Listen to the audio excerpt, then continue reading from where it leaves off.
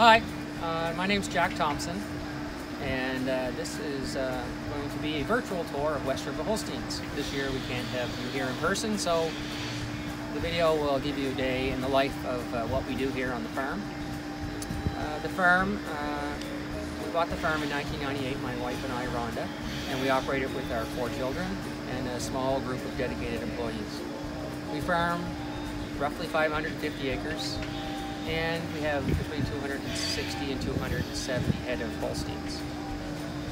So I'm going to get to work today, so enjoy the tour and hope to see you very soon.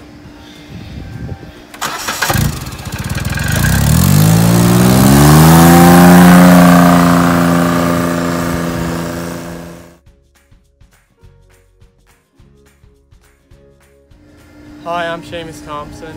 We start every day by milking the cows at 3 a.m. Come on and follow me and you'll see how it's done.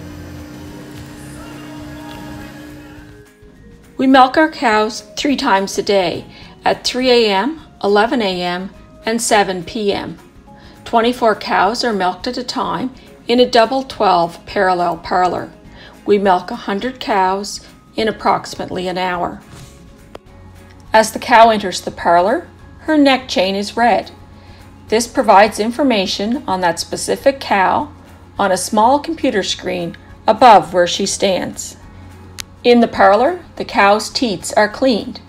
This also helps with milk letdown. Then the milker is put on the cow, and the cow is milked within a few minutes. When the milk flow rate drops, the milker automatically comes off.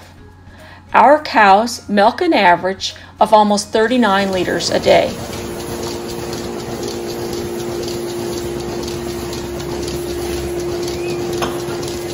Before the cows leave the parlor, the cow's teats are dipped to ensure that bacteria does not enter the teat end.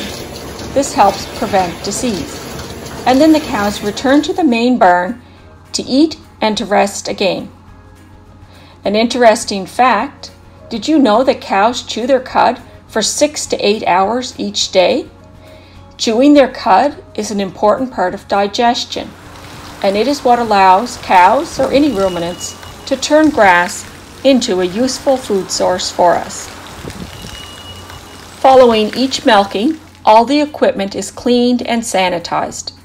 The milk is immediately cooled to below 4 degrees Celsius. This helps maintain freshness.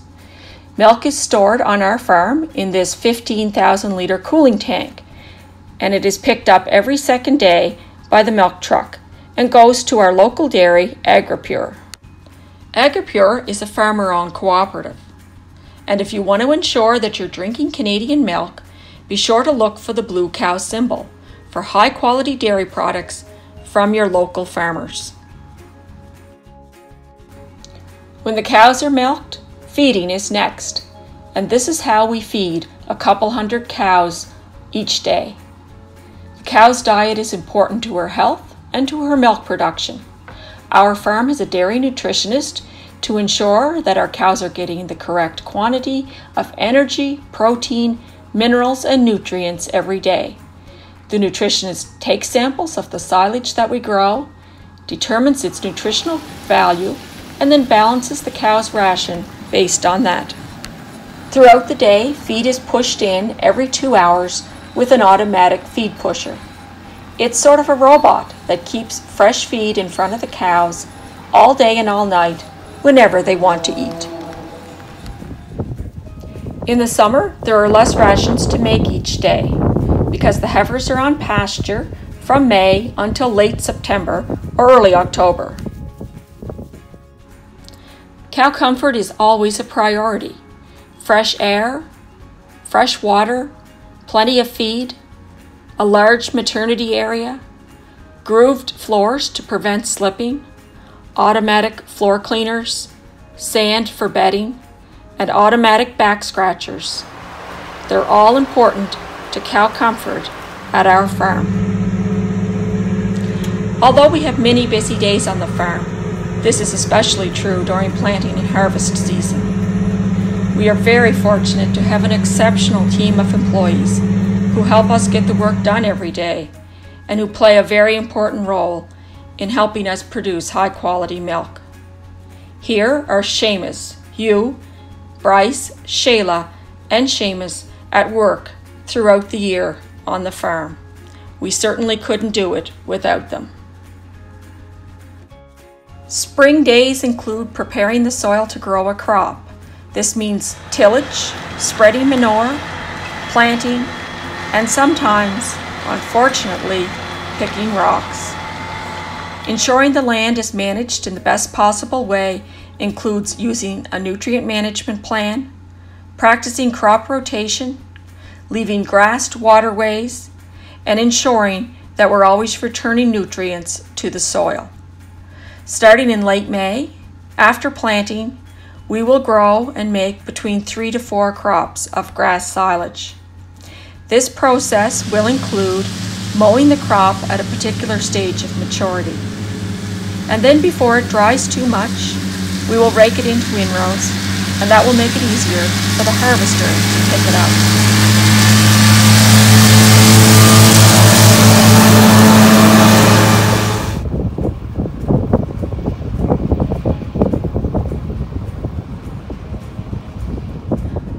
The harvester picks up the grass and chops it into small pieces. This is so it can be ensiled and fermented properly. The chopped grass is then trucked to concrete silos. It is packed tightly into the silos so that there's no air between the layers of grass. Then it's covered in plastic so it stays airtight. Following these procedures allows us to make high-quality feed for our herd.